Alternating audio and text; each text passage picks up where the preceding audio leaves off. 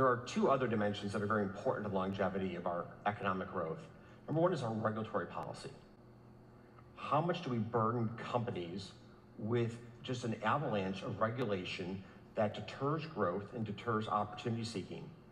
You know, for example, in financial services, the SEC dropped almost 1,000 pages of new regulation, proposed regulation on the industry over the course of this year, which means that I'm now again in my boardroom talking about the impact of regulation and not growing a business.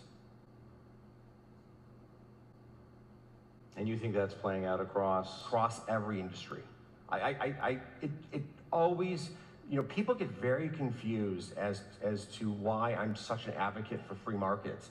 It's because there's a tone and rhythm of regulation that both protects consumers and maximizes growth. And we are right now, again, in one of these episodic moments where we're just deluging corporate America with regulation. I mean, let's be clear. This is why the regulatory lever that you didn't talk about is so important, because the tone from DC sets to every corporate boardroom: are we growing? Are we building? Are we investing? Or are we playing defense? And we need to be on a growth footing, but a growth footing where we're actually creating new drugs, where we're building new buildings, where we're solving problems, and not nominal growth because we've employed countless tens or hundreds of thousands of more people in bureaucracy-oriented compliance roles.